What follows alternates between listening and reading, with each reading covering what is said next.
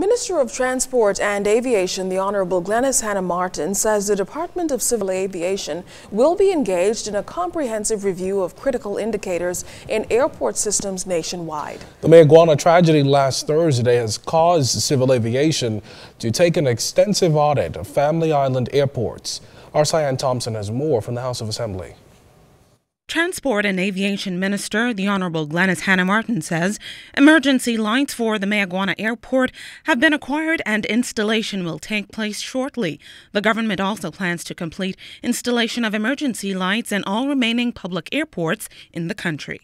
The Department of Civil Aviation advises that those airports are Stella Maris, Long Island, Fresh Creek, Andros, and Rum Cay. The department also reports that emergency lights previously installed in Ragged Island and Deadman's Key in 2006 now require repair. In the case of Ragged Island, due to construction works at that airport, and the case of Deadman's Key, due to recent severe storm and flood conditions. Those airports will be addressed. The minister told House members she was advised that for a period of years now, there has not been a proper maintenance program of the solar emergency lights that have been installed at airports in the country. She added that using vehicles to illuminate Family Island runways is an old practice that the country must do away with. This raises for many of our citizens, and including myself, serious policy questions about the future and the way forward for airport development generally in our country, something governments in the way forward in negotiating heads of agreement with investors must give due consideration to.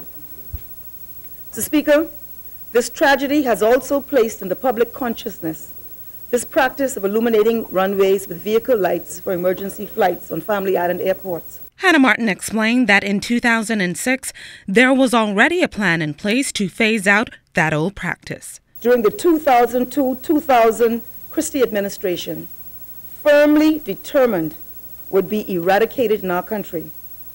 Mr. Speaker, in pursuance of this policy commitment, a comprehensive exercise had been undertaken in 2006 by a team of public officers from the Department of Civil Aviation and the Ministry of Works. These officers traveled over a period of several months throughout the country, installing emergency solar lights at numerous runways. The records of the Civil Aviation Department recall and remind me that the following airports were installed with emergency lights during that exercise. For the ZNS Network News, I'm Cyan Thompson.